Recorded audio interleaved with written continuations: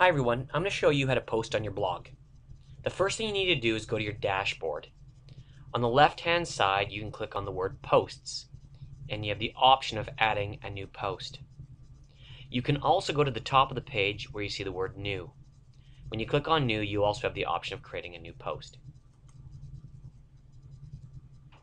Once you've created a new post, begin by adding a title. And down below you can start entering any of the content that you want posted in your blog. Once you've done entering the content into your blog post, on the right hand side of the page you can scroll down and make sure that you select the appropriate category where you want the post to go. After you've selected the appropriate category, down below you can also enter tags.